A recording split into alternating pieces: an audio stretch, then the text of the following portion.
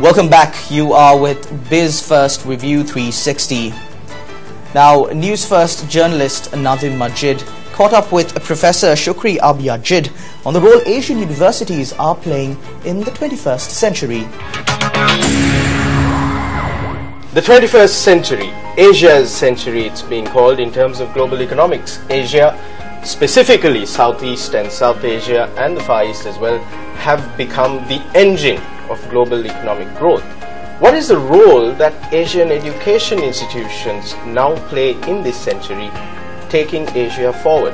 I'm in conversation today with Professor Shukri, the president and founder of MSU, the Management and Science University in Malaysia. Professor Shukri, thank you very much for speaking to Biz1st Review 360. Let me start by asking you, very generally, what is the role of the Asian education, of the Asian university in this 21st century?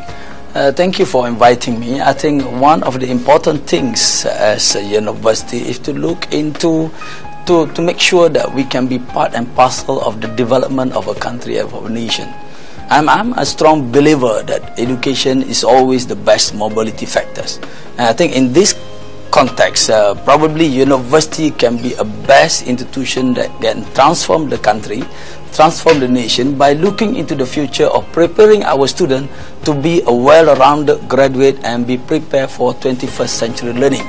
And at the same manner also be a hub for the growth. This is a term that is thrown around quite frequently, 21st century learning. What is 21st century learning? How is it different from the past? What is the focus of education today, especially in terms of the sciences? I think when we talk about 21st century learning, it's always about being connected, be part of the technology. And I think with that component, you need the new set of skills. It's not good to be sound, good academically, but you must also be able to be collaborative. You must be able to have good communication skill. You must be able to be creative, and you must be able to have critical thinking, because this is the component of connectivity of 21st century learning, and this is very important. Professor Shukri, when we're talking about education, there's a complaint that is made frequently now, is that when you're talking about education, there is less of a focus today in the present on the quality of education. There are less people talking about the quality of education, as they say. Do you think that this is true? Do you think that there's less of a focus on the quality of education today? And how is MSU different? I think from our perspective, university must always focus on quality, because that is the basic pillars of any institution. Those who do not focus on quality, they will not get to be successful, and they cannot produce the right graduates. And I think this is a very important element for MSU, Management and Science University. We always focus on quality. We always benchmarking ourselves with international players. We work with many partners university all over the world. We have the global mobility program. We make ourselves as the best university in terms of preparing the student for well-rounded graduate, for employability and for entrepreneurship, because that is we have the economy. Another thing when you're talking about the quality of education is, of course, you come to the sphere of research and development.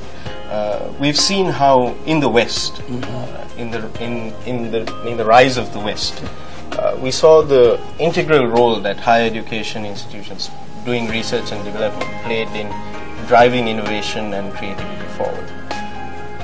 Even now in Asia, many Asian companies, many Asian enterprises are doing their research and development overseas. Yes. So when you're talking about private industry driving the growth of education in Asia, do you think that Asian higher education institutions, Asian universities, are geared to do the kind of R&D that the private sector demands? Yes, I think this is something that we need to be done in the university. When we talk about the industry, it's always about partnership. And I keep saying that in order to be successful in the future, we must make sure that the public and private partnership must be there.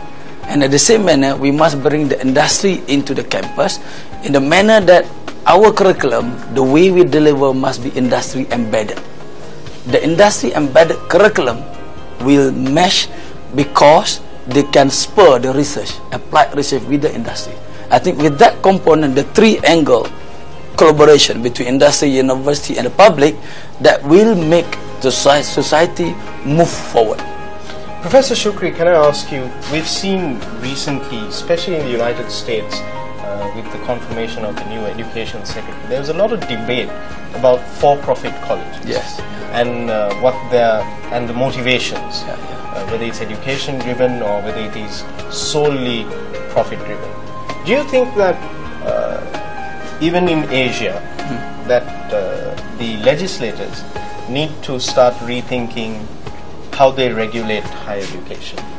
Yes, I think, as I said earlier, it's very much about partnership of public and private. It's not public or private. I think with that partnership, we can make the country grow. And this is something that we in Asia have to fully develop and fully embrace. We must make sure that the partnership of industry and public, private and public, moving, and at the same manner will get benefits for the student. I think I must say also, the most important thing we must focus is about the output. If we have installed the right benchmarking, right quality process, and the right output of graduate, no matter whether it's public or private, we are contributing for the nation building. Professor Shukri, I have just one final question for you before we wrap up, because we're a little short on time as well. When you're talking about the growth of MSU, we've seen MSU has gotten a presence already in Sri Lanka. And MSU is not alone. We're seeing more and more Asian universities looking at Sri Lanka as a viable option. Why is this? Why the focus on it? I think one of the things in MSU, we are global university. And I've been here for the last 12 to 15 years. I have seen Sri Lanka in the past, and I can also foresee the Sri Lanka in the future. One of the strong assets that you have here as a country is the human capital. So I think this is the reason why we, Management Science University, be here, setting up our learning center, because we would like to contribute and to develop, to nurture in our small way to the development of human capital here, because I believe Sri Lanka can be education hub in the future. You have all the infrastructures coming up and also the asset that you have, the human capital. The only thing that you need a good, well-rounded policies. Professor Shukri, thank you very much for speaking to Biz1st Review 360. It's been an enlightening conversation. Thank you. Thank you very much.